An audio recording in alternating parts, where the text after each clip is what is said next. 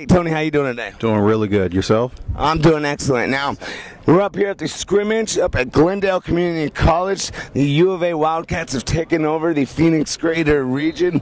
Tell me how you feel about this scrimmage. You know, this is kind of an unprecedented event, never happened before. Tell me what you think about that. Well, we're really excited that we're starting to build some real awareness from an athletic perspective in the Phoenix area, especially in the West Valley. A lot of momentum is being built around U of A athletics right now. It's good to have these guys up here today.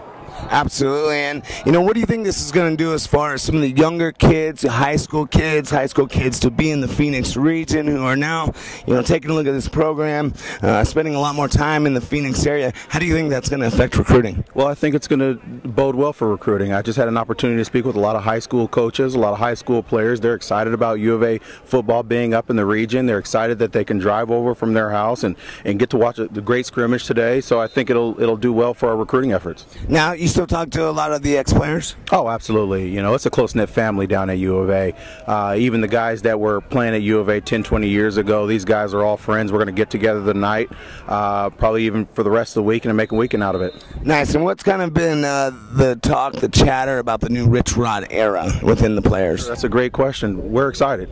We're excited. We're incredibly optimistic. We are definitely in favor of Rich Rod and all the pieces that he's put in place. I got a chance to go out to practice this last week, and we're all excited. There was a couple of guys out there. The buzz around Phoenix has been tremendous.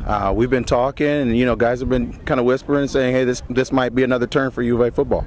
And how do you think, you know, the billboards? You've got Greg Byrne has got billboards coming into the state, all the major arteries into Phoenix, and how do you think that's something that they've never done before?